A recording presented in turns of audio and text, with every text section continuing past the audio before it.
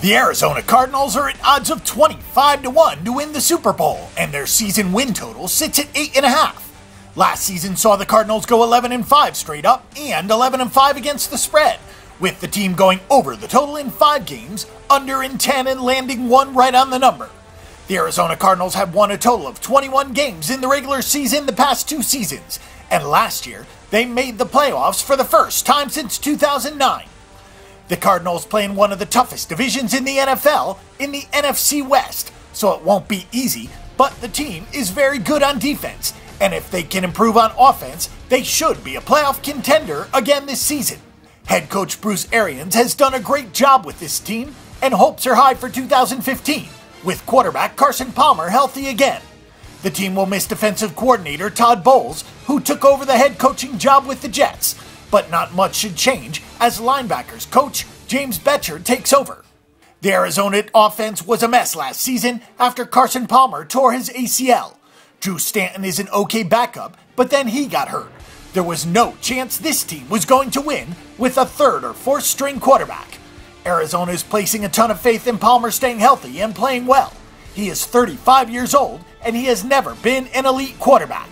The team didn't do anything in the way of getting a quality backup, so they're rolling the dice on Palmer again. The Cardinals did draft a tackle in the 1st round in DJ Humphries as they hope to protect Palmer better this season. They also went out and signed Mike Iupati from the 49ers, and he will be a huge help to the line. Palmer has some talented receivers in Larry Fitzgerald, Floyd and John Brown. They haven't had a running game, but they're hoping that Andre Ellington can stay healthy, and the early reviews for 3rd-round rookie David Johnson are outstanding. The defense should still be good, but it may not be great without Bowles running the show. The team is very weak at inside linebacker, and they did nothing to address the problem in the offseason. They signed Sean Weatherspoon from Atlanta, but he is rarely healthy. The secondary could also be a concern, as Antonio Cromartie left in free agency. They need Patrick Peterson to play like an all-pro, and they need someone to step up as a number 2 corner. Getting Tyrann Mathieu back and healthy will help, but they still need more. The team did add Corey Peters and Corey Redding up front, so perhaps a better pass rush will help the secondary.